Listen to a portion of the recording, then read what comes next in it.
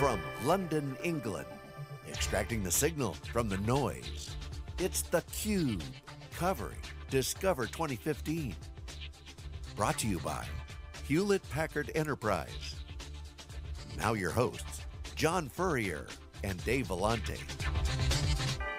Okay, welcome back everyone. We are here live in London for HPE Discover, HPE Enterprise, new show here, part of the new split of HPE Enterprise. This is theCUBE, SiliconANGLE's flagship program. We go out to the events and extract the signal from the noise. I'm John Furrier, my co-host Dave Vellante. Our next guest is Manoj Nair, VP of Products, Converged Data Center Infrastructure. Welcome to theCUBE. Thanks, Dave. Great to have you on. I'm John, that's Dave over there. So we got him all right. All right, we got him laughing already.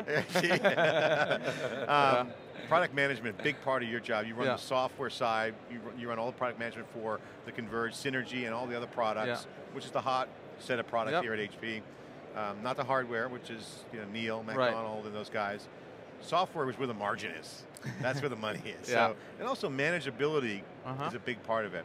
Give us an update. What's going on in your group? What are you guys working on? What are you guys talking about here at HPE Discover? Sure, so I think the big thing we're talking about, as you know, is our composable infrastructure. We announced that at the last Discover in Vegas. As the first proof point was just around software-defined operations, and that was really part of OneView, opening it up, integrations with ecosystem APIs, so integrations with folks like Docker, Chef, Puppet, VMware. We just announced Microsoft yesterday. But that's been the starting point where we believe the first stage of that composable journey starts with the software-defined management and intelligence that OneView brings. So in the show here, we have just talked about the next phase here where we have built the first platform designed ground up for composability, which is HPE Synergy. And OneView is the engine and the heart of that intelligence now embodied, combining that with the platform advantages that Synergy brings, right? So it's really bringing, instead of defining infrastructure traditionally as software, storage, compute, network, it's an infrastructure building block. And it's, we love DevOps, we love infrastructure as code, so it's music to our ears to hear those kinds of words coming out of you guys. It's good to see Docker here, do some deep integration there. What's your role with Docker? They're here at the show. Do they fit into this equation? Absolutely, so Docker is one of the core partners, design development partners we've worked with as part of the composable infrastructure. They are one of our ecosystem partners. And if you think about what Docker is trying to do for DevOps, typically people are using containers, they deploy it on a public cloud because it's very easy to define the underlying infrastructure. And developers really don't want to think about infrastructure and all the details underneath that. And to do that on-prem was much more complicated. How do I specify all these different things that infrastructure requires? And that's something that, for Docker, that's the advantage where we have jointly built a Docker machine driver that understands composable in OneView, so you can just deploy one-click Docker containers on the infrastructure, and developers don't need to understand the details of the infrastructure. So talk about the ground-up development process. I mean, that means a whole new view, no legacy. Understanding legacy is one thing, but I'm not saying you're not understanding it, but you want to take advantage of the new market trends, cloud native. And cloud and big data, all those things that are adding value for developers. What do you guys do? Is that part of the Memster? Neil talked about that, it was. You got the machines not shipping yet, but this is the beginning of the thinking. As you guys integrate the design process of software, hardware. Absolutely. Can you share some color into that roadmap without giving away any, obviously, secrets, but like, just give some color to what does, from the ground up mean? I think part of what from the ground up means is that we are, really figuring out how to not think about these as different elements that you get, the typical layers of management. I got a management platform for compute, I got something for storage, and then I got something for network, and let me put a manager on top of those managers, then I put a director on top of those managers of managers, right? And that's the layered cake problem we're trying to solve. So part of it is fundamentally rethinking this and thinking of what does an application need? What does a cloud native app or a traditional app needs? And it just needs to express those things in terms of the app needs and workload needs rather than compute, storage, and network. So that's part of ground up, starting to design infrastructure management in terms that applications are expressing their requirements rather than the piece parts of infrastructure. As far as roadmap goes, we announced a multi-stage roadmap when we started this journey in June earlier this year. Stage 1, as I said, was the software-defined management. Stage 2, Synergy, which just we announced at the show. I think the next few waves, you're really taking that software automation that comes on the Synergy platforms and the composable platforms to the next level, where automation and orchestration become much more integrated.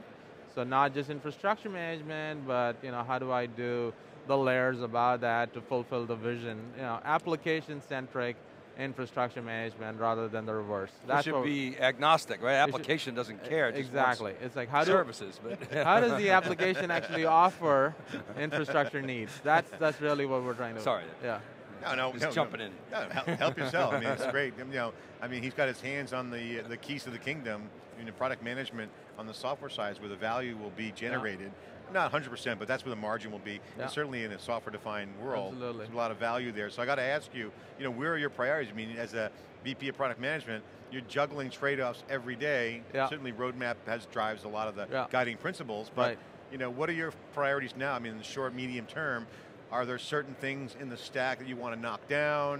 Can you share some color on, just globally, generically, what are your priorities? Yeah, so, taking that roadmap journey forward, the number one priority is how do I make infrastructure simple to consume, right? The public cloud, I think, has defined and shown people what infrastructure simplicity can be. It is done with armies of developers inside the hyperscale cloud providers. Our enterprise customers are saying, how can I do that in-house? And that journey is really the priority for us. How do I make consumption of infrastructure much more simple? How do I make management much more of an easy button experience? So that's the journey we're on, right? So HPE has a lot of software assets, for example. HPE has Helion and its cloud platforms. A much more holistic integration across all of these different capabilities. So it's just app needs X, and allow my workload to move to the best platform. Right, and that's the vision that we're on, and that's the journey. So let's talk about sort of the reality of where IT is today and where we want to take them and how we get there. So you have these layered stacks, storage, hypervisor, servers, database, you have separate teams for each, like you said before, a different management interface for each, and people are not prone to sort of swap out pieces of the stack and slot in new ones. Essentially, you're trying to reduce or eliminate the dependencies on that stack and make it easier to sort of just have that composable infrastructure, as you called it. Beautiful. What's the friction to doing that, and how do we get from point A to point B? And the friction has always been there. We saw it with the first wave of our converged offerings and solutions.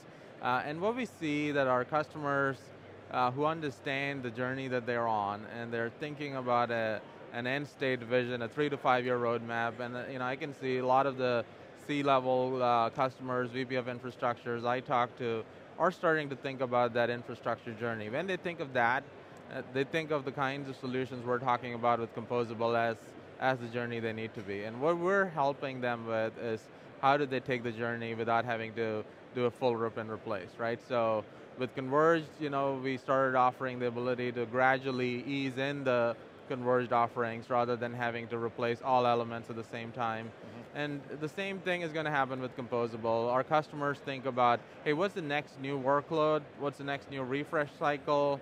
And then with some of the combination of our financing and flexible capacity, we make that friction, which is one of the things is, how do I make this budget flip happen? We take that friction out of the system.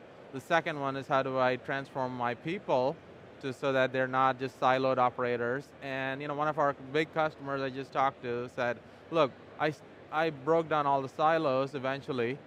I didn't get rid of the people. The people are still there. Now they're cross-trained and they're a lot more productive because they can do a lot more with the ease of the software management that OneView brings to the table. And that, so those are the couple of the big friction points that we have some good ways to help our customers with that. Talk about rip and replace. A lot of times people think, oh, I'm going to just pull out a box, right? And it's more than that. Right? It's just not.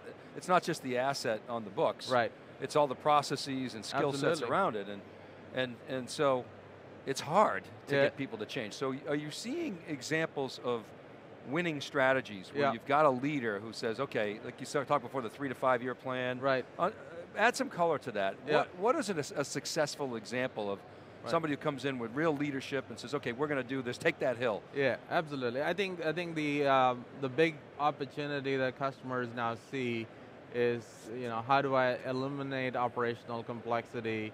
This whole concept of the idea economy is a big change driver. IT is becoming the core of the business rather than just supporting business process. And a lot of startups and companies who have disrupted traditional industry have actually taken advantage of technology to do that. That's become the big driver for change inside most of the large enterprise customers, saying, why can we not leverage technology to get much more analytics, much more intelligence, targeted offers for our users? To do that, CIOs need to have a technology roadmap, right? And those are the ones we see the most success with, where they're saying, I have decided I'm going to become an enabler of the business, a contributor to the business beyond just supporting business processes. So that's at the highest level. And the next click down is, okay, now you pick your couple of first success stories. And every company that I know of, and I personally ran a big portfolio that my own developers wanted to go to the cloud. And so you go to your IT department saying, can you offer these things, right? So those kind of examples, I'm trying to do the next generation application. I'm a customer who's trying to do a mobile storefront. Pick those examples as places to actually start deploying your new platforms. And over time, we have built a platform that can do it both old and new. And so that makes it easier for people to do the transition. And we haven't talked about it explicitly, but automation. Right. Right, and a lot of times, the goal is to automate so you can scale your business, but IT oftentimes is not aligning with that goal. They're afraid of automation. They love to turn the knobs. And what are you seeing in terms of the automation holy grail? Sure, I think it's more about this. There's fear of automation because a lot of automation is automation without intelligence. So there's, if you automate a bunch of things that are not meant to work together, you are going to have breakage. And IT knows the pain of something breaking. So I don't think it is the fear of automation as such, but it's the lack of intelligence in that automation. And I think that is one of the things where we're saying, look, we understand the underlying infrastructure. We're going to make it much more easier. You automate on the basis of what the applications need, and that automation understands the underlying infrastructure, takes care of it. Talk about the team internally. What's the vibe at the new HP? What kind of tech are you guys working on? You all have big screens. What's the developer environment like? Sure. Share for the folks out there a peek into the new HP. A lot of excitement. The split in some ways was exciting in terms of a lot of celebration, but as far as the working teams goes, it was very seamless. So very well done. You don't want to see any friction for the developers. There was some moving around, some buildings and all that. We have a very open development environment, at least our group out in Palo Alto. We get to see the Stanford Clock Tower on one end, and are you on Hanover Street? Yep, on Hanover Street. So it's the new building that you see in the ads now. Who got the HP Labs building up on the hill? Bill and I Dave's think the labs office are still there, but HP Inc. is part of that, and then I think some. We did a CUBE event, CUBE at broadcast. Yeah, that's right there. A beautiful location. They got a lot of bandwidth there. Yeah, 150 meg up. Anytime you guys want to do a CUBE event at HP Labs, we'll be happy to come back. Yeah, so absolutely. Great campus, open environment. We sit in pods where me and my peers share a pod of 4, and low wall cubes. I love it. It encourages interaction. Yep, lots Great of place to work. You get the latest of hardware too to play around with, right? So I walk around with my new laptop, and the customer says, "I want that." Because big screen, double screens. Manoj, give us the final word here on the show. What's going on here? What are some of the conversations you've been involved in with customers, and what are you going to take back to the ranch in Palo Alto and share with the folks back home? The customer vibe is like, look, this is different. This is a different conversation that we're not hearing from any of the other vendors in infrastructure.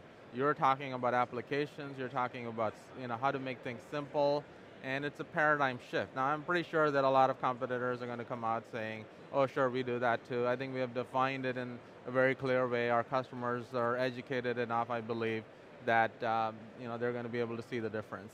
The biggest takeaway is accelerate the journey. Right? Get to that end goal of how do I make it easier for applications to consume infrastructure, make the infrastructure intelligent, and help IT in becoming a business partner. So you guys eating your own dog food or drinking your own champagne? Absolutely. Give you an example. We're drinking our own champagne. During the separation, we had to spin up about 200 times more infrastructure than a typical year because of multiple systems, transitions. Our IT guys did a very cool thing. They actually put some GoPros on their heads and showed how to go all the way from a rack that is boxed up to deploying applications and developing applications against the new infrastructure in like matter of hours, right? So rack to actual development, matter of hours. Before lunch they were done. And that's, so our IT partners are actually been testing this out for the last few months and using integrations like Docker to build some of the new apps that we as employees of HPE get to use on our day-to-day, on our mobile apps and all that, and that's being developed on Synergy. A lot of people don't know how awesome HPE IT is. I mean, even going back when I worked there in the 90s, first intranet, one of the first domains on the internet, HP.com. When Mosaic browser came out, just everything that they did, really state-of-the-art stuff. Fantastic development partner, so that is great to have, such a... and it's still like that today. Yeah, absolutely. It's better, if any, right? It's... well, we got to talk to get some, the CIO on, get them on theCUBE next time. So, HPE IT, you're invited on theCUBE next time. Thanks for watching. Thanks for coming on. Appreciate sharing the insights on the product management vision. Software is the competitive advantage, obviously big data. A lot of big data coming up here on theCUBE. Next few segments, you'll see a lot of big data. Stay tuned, we got more coming here live in London after this short break. Remember, we have podcasting. Go to siliconangle.tv where we have the guest of the week. Gets its own podcast. And of course, every Wednesday is Women Wednesday. We highlight feature a woman in tech. Go to siliconangle.tv, and of course, go to crowdchat.net/HPE Discover. That's our engagement container. And of course, crowdpages.co/HPE Discover. That is the new social CMS with a new persona-based search engine influencer ranking that we're rolling out today. Check it out. This is theCUBE. We'll be right back with more after this short break.